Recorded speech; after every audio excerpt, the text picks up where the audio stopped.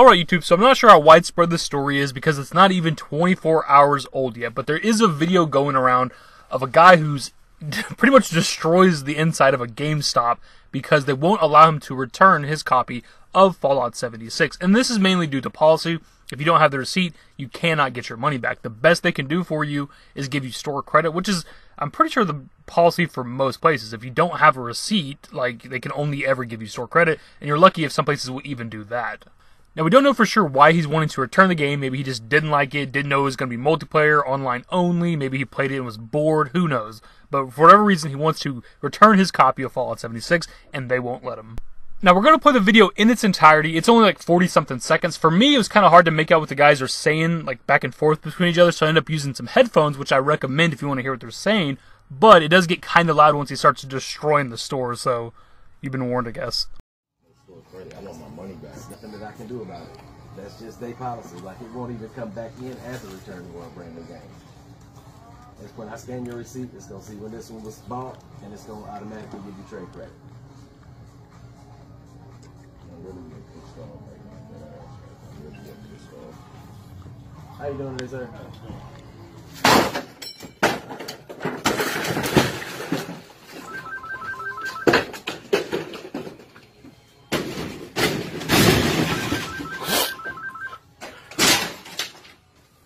Thank you for calling Gamestop. This is Brian. How can I help you?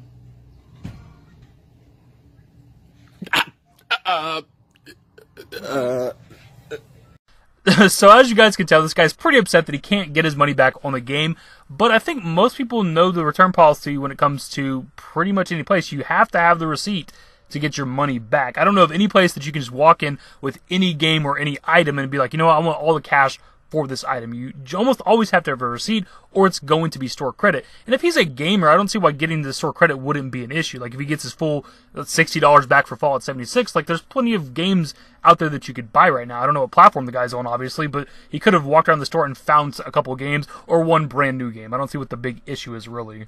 And let's be completely honest, who doesn't keep the receipts when they buy a brand new game? Like, that's kind of crazy, man. I always keep my GameStop little bag that they put the game in with the receipt in the bag. I always keep that handy while I play the game to decide if I want to keep this game or not, or if I want to return it. Like, it's your fault for not bringing the receipt in. Like, let's be honest here. Normally, we like to shit on GameStop.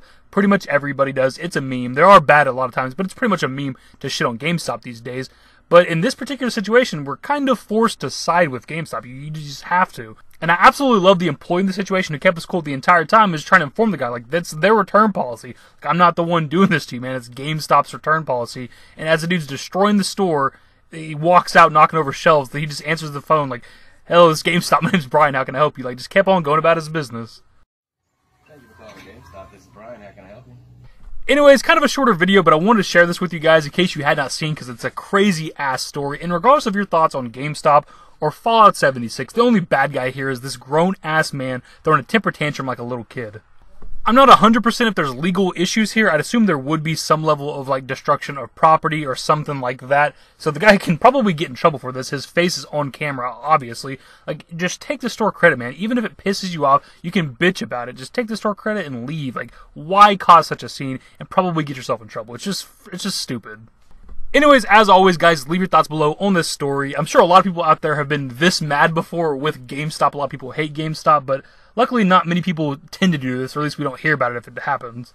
Hopefully you guys enjoyed the video, and if you did, give it a thumbs up. Subscribe to the channel if you guys are new. Turn on notifications. Follow me on Twitter at TheDashingDavid, at my Discord. Links to my social networks are in the description and in the outro. Later, guys.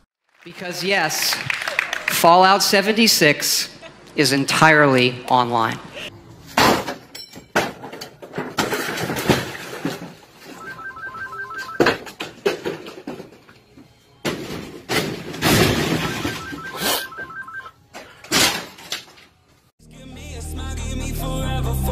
Give me forever for a while, quit acting like